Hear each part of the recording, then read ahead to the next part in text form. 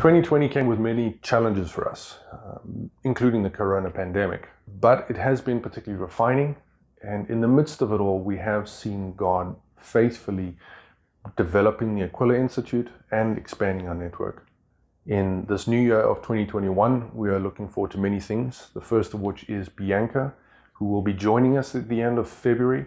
She is stepping into a new country with a different culture. English isn't the first language, as well as into a largely undefined role. But she's up for the challenge, and we ask that you keep her in your prayers.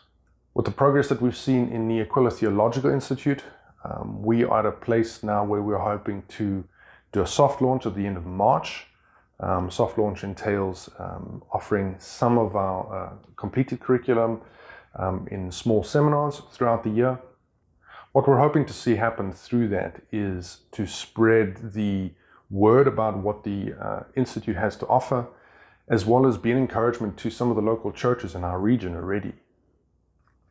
Lastly, we continue to work on our local BIMs, our business in missions, the first of which is Invisible Assistant, which is expanding its services. So it is gearing up towards being a facility for training through the Institute, as well as being a financial support to Aquila Initiative in general.